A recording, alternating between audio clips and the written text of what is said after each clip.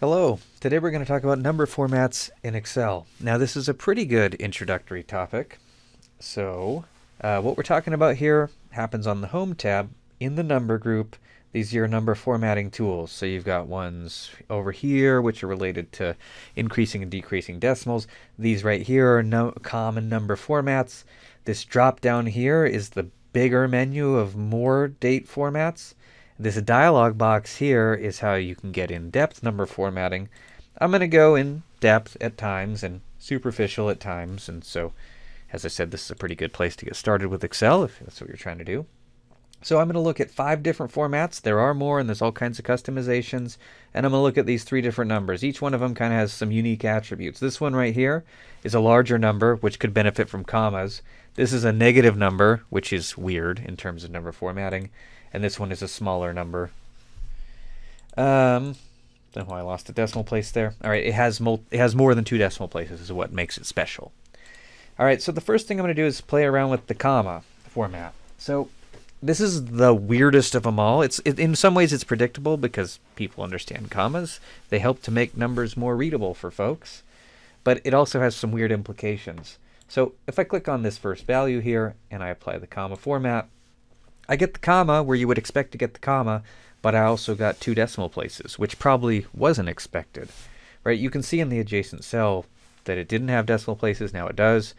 Now I don't think that's any kind of an issue at all, because if you know how to format numbers in Excel, you can either increase the number of decimal places or decrease the decimal places. I clicked it too many times, so you hear that beep or ring or whatever that is. But I don't really care how many decimal places you get by default because that's a very easy thing to manipulate. Sure, you are wasting space by having 2 decimal places, but I think the reason that happens is for consistency's sake. And now I will revisit that. I know that there's a tricky thing going on here. So I'm going to take this one here, and this will lead us into the tricky territory. So let's say I want to format that as a comma. I would think that you should think that nothing's really going to happen because this number is not big enough to benefit from a comma, and it already has 2 decimal places. And you can kind of see that here, but what I want to point out is that the minus sign is gone. And it has parentheses around it, which is just weird. I'll explain that in a minute. And then this one here, I'm going to apply the comma format. You could probably guess how that's going to go. There's not going to be any decimal places. It got rounded, which probably was surprising if you haven't done this before. Instead of 1.234, it's now 1.23. So you just got to see that when you format a number, it's going to get rounded appropriately. If you want that decimal place back, you can get it. If you want additional padding, you can go get those too. If you want to get rid of all the decimal places, you can. And I'm just going to sit here for a minute and talk about this. So this right here, 1.234 got rounded down to 1. Sometimes people are really concerned about that. Oh my gosh, what happened to my data? I can assure you that rounding it has no effect on the actual number. You can see that up here in the formula bar, that the starting value is still there.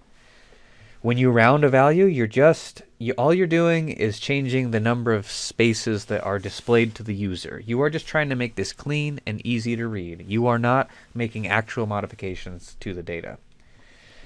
Now, I'm sure some of you are sitting here thinking, I clicked on that comma button. That started off saying general, which means no formatting. You notice when I click comma, it actually changed to accounting. I do not have an explanation exactly for why that happens. I guess the root of that is that comma is not actually a cell style. It's kind of more indicating that you want to add commas.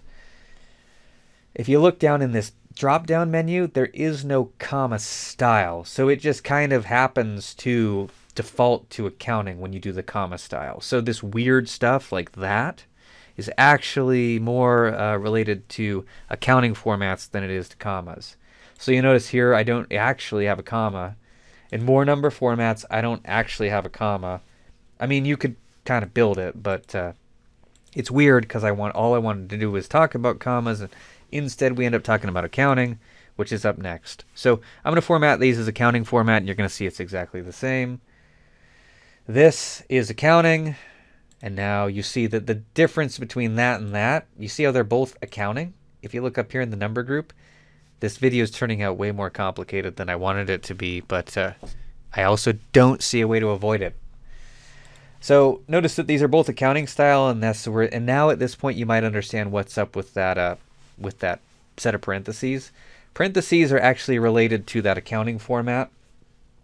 So notice the difference between here and here is that when you put it in an accounting format, you get a dollar sign on it. And not only do you get a dollar sign on it, but you get this strange alignment. It's kind of like a justified deal where the dollar sign's on the left and the value's on the right.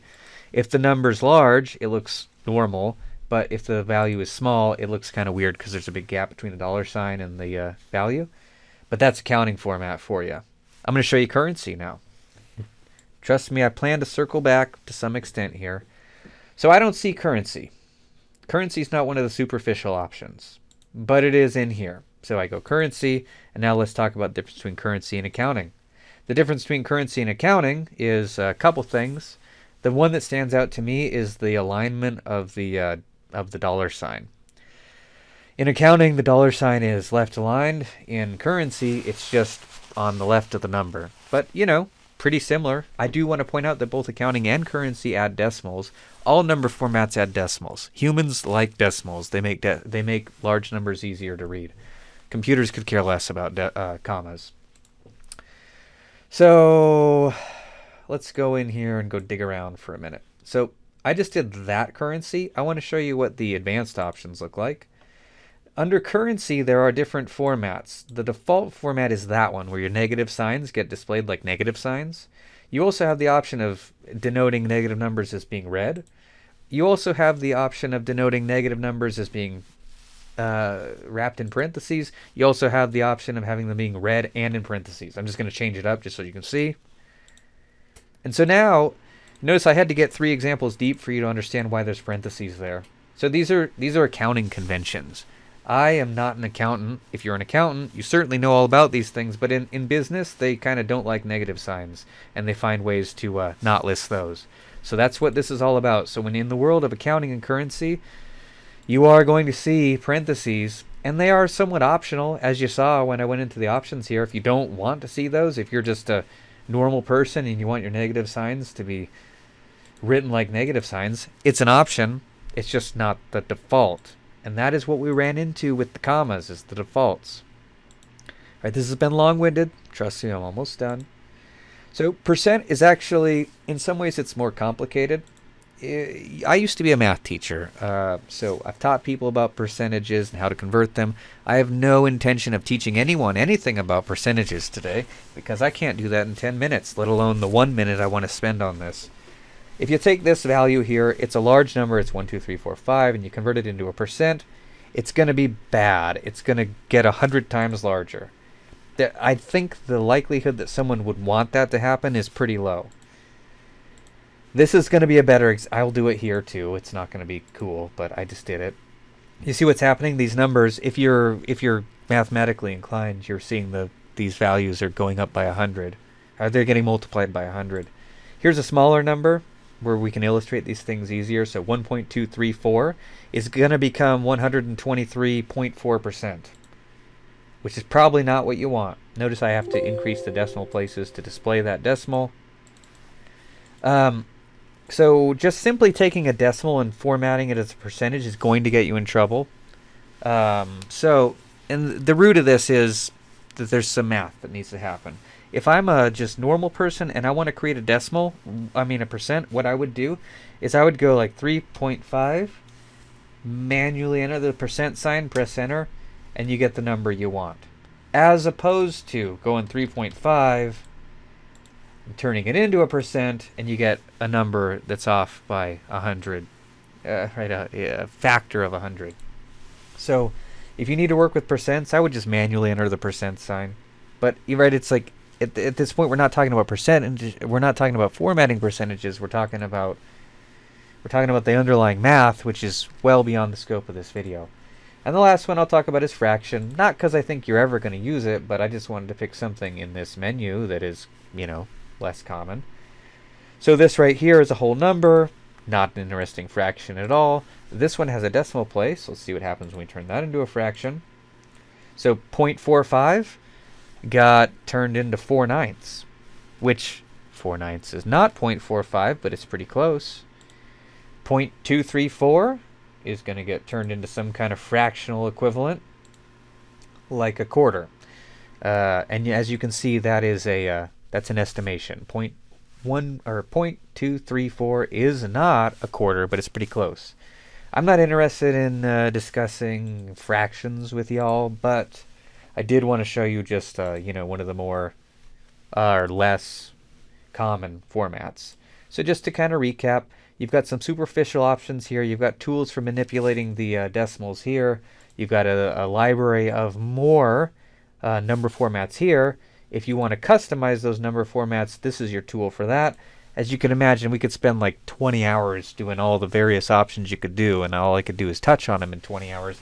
I'm just trying to get you started and show you how this works. So notice that the way that you format your numbers makes them look quite different. And in the case of like a percentage, you can really screw up your data if you are not thoughtful about what you're doing. So these are tools that you can use to format your numbers.